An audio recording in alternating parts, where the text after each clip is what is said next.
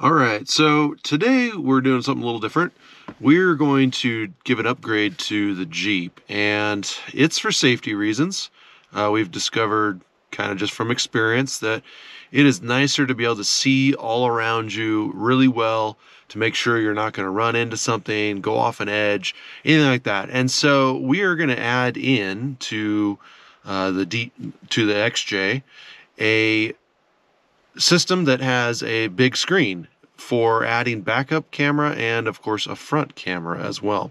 Is we're taking this existing console that is only really built with the factory single DIN radio space, and we're going to replace it with a double DIN that will allow us to have a screen here.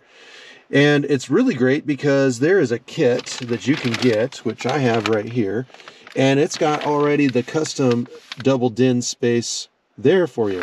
All the other two spots where the climate controls are and the switches for like the fog lights and wiper and defroster are, those still are on here. It's just that it changes this upper space and it gives you access to adding a screen in here, an upgraded radio. We will reuse these little pieces, but the rest of it, this whole frame, gets replaced. Now behind it, there's a little bit of work to do. And it's real small, not a big thing to turn it into a double DIN position. It involves a little bit of some cutting on the vents, just the conduit that the vents, the ductwork that the vents is, but it's real small. And this kit actually comes with the pieces on the inside of it that we will need to do that repair job. All right, so more to come. We will show you how to install a double DIN into an XJ. All right, so we're ready to get started on pulling apart the radio and the center console. So here we go. Now this just pops out. You just kind of pull on it. It's got little tabs. And same up top. Just like that. And it just slides out of place. And now we have access to all of the radio. So it's a number 10 socket that's currently holding this radio. That may not be the actual size because it's not a factory radio, so. And there it is. And it's a mess. So, now obviously I have to figure out what these all do, where everything goes to hook up to the new radio. But what's important right now is inside the area right here, it's this I'll have to notch to get the double DIN to slide in. And over on this side, similar action, I'll have to notch it. But as you can tell, there's plenty of room for a double DIN to actually go in there. I gotta check with the new radio, just kind of see how it sits in there. But then probably gonna have to notch that and this.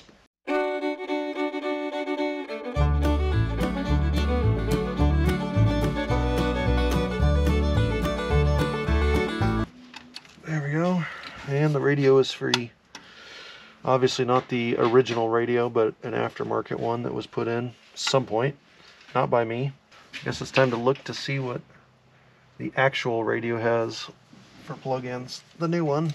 So this is the radio I got. It's an Alto S8. The only reason I went for this one is it had the actual Apple Carplay as part of it. It wasn't an aftermarket Apple Carplay, it was an original. And it does have the Android version, which I don't remember what it's called, Google Play or something like that. Anyways, works, ties wirelessly and wired, it does both, to your phone to run the Apple CarPlay or whatever the Google version is called. It's one of the reasons I bought this one. However, I have never used one of these. I've never even heard of this brand, so I have no idea how good it actually is. So GPS. I'm assuming the antenna.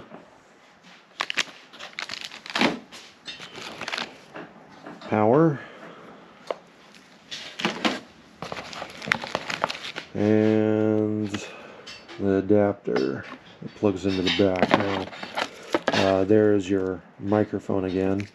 But then all the rest of these would have to be individually wired. I couldn't find a wiring harness directly from what I had to this one, so we'll just see. Might be a long day. Microphone, although I'll probably use the current one that I have because it's already mounted in place. It works pretty good. Mounting brackets. Comes with screen protectors, 2 of them, so that way you're not scratching the face of the actual unit.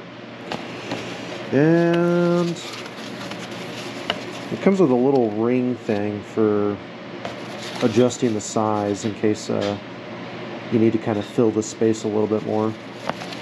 We'll have to see. I don't know what I'll need or not need. And then down below is the actual unit. There it is. So just kind of a standard unit right there. Just some buttons on the faces. It is touchscreen still, of course. But then look at that. Look how thin it is. It has no depth to it. Unlike old style double DINs were super big. This is nice and flat. So I don't even know that I'll have to cut that much of the inside ductwork.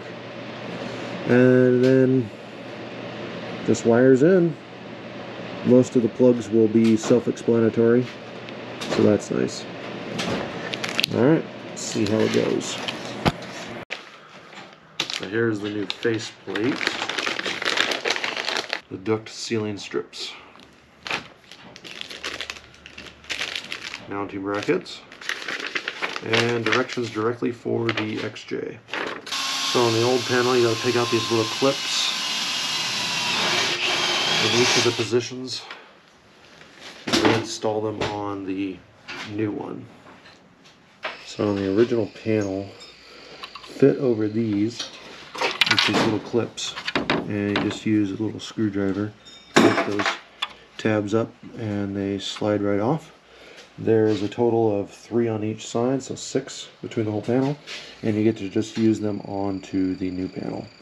So I've got the clips in place. They went in pretty easily. I just used a screwdriver to push down on each of the sides. Just to kind of slide it on nice and easy. Take your time, don't try to break anything. And so now I want to test fit it into position, and that's what it looks like. I got to put the vents in, of course, but the space is there. I didn't move any of the controls or any below. It does say in the directions I might have to take the screws out just to lower it out of the way for the cutting purposes, but then they'll go right back into place. But right now, I just wanted to know what does it look like with it sitting that way. And with the screen, I gotta see, does the screen even fit in there? That's another big question. It fits right in there perfectly. So I won't need that extra ring thing that I could get for this, but I won't need that at all. It's there. So perfect. That's good. Good news. I'll have to trim that spot where the red is, and that's the edge of the duct, so I might have to just a little bit of shave off of it just to bring the radio over. Not even very far. What is that? Like maybe an 1/8 inch, just so it'll fit on both sides. So that's pretty good. That's what it'll roughly look like when we're done. I'll have climate controls still original, controls down below still original, and then just the vents still original, and then it'll just be a double DIN. So the new wiring harness is all labeled. Tells you exactly what each piece is, so that's good. Helpful for what I'm having to do is take the old harness, which is in weird pieces. This is the radio I pulled out. These I assume were the connections that were adapted from the original into this harness. So I'm using what this harness's diagram on the one I pulled out to help me match up the wires to the new one. This, though, will go away, and I'll be left with just these two, which means it'll tie directly back into what I have. Diagram from the radio I pulled out.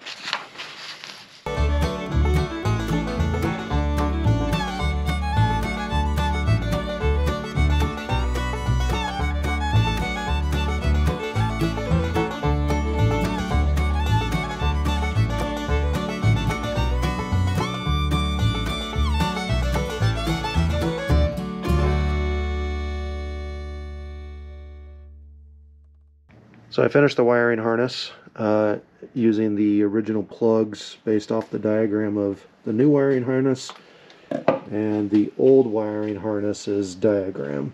And it turned out that whoever originally wired this wired it good, so that was nice. All the colors matched.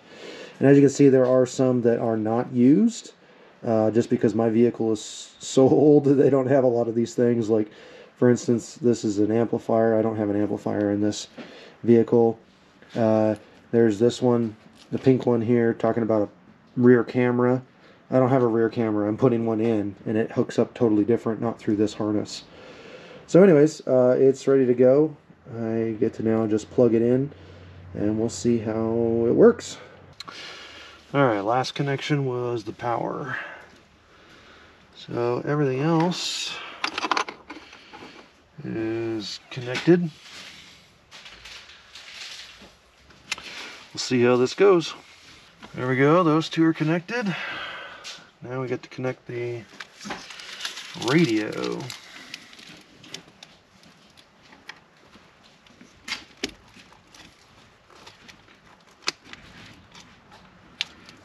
It's in. So, moment of truth, let's see what happens.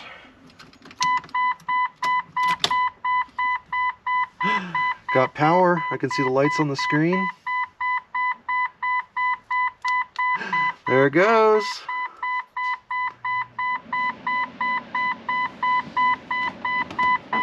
Close my door.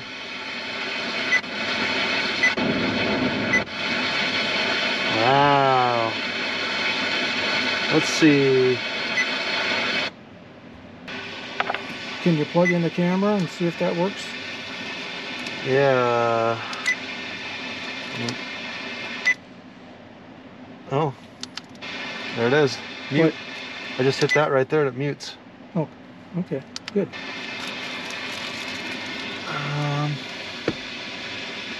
Front camera.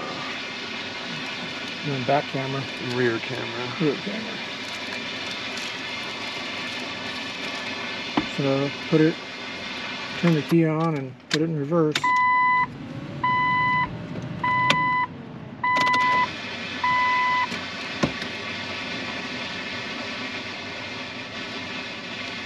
Is the key on all the way? Yeah. There you go.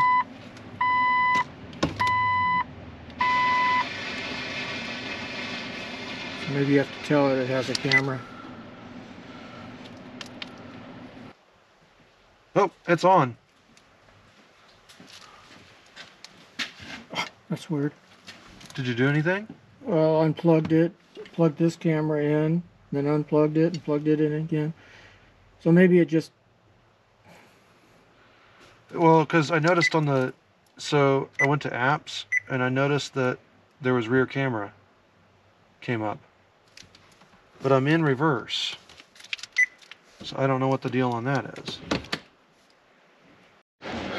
So after a little bit of investigation and trial and error, we discovered that in order to get the backup camera to activate when you go into reverse, and at the same time when you just want to turn it on for live, we had to run a secondary wire back up here, and it connects to this rear camera that I previously had nothing to, and that allowed for it to have the live view in addition to going into reverse.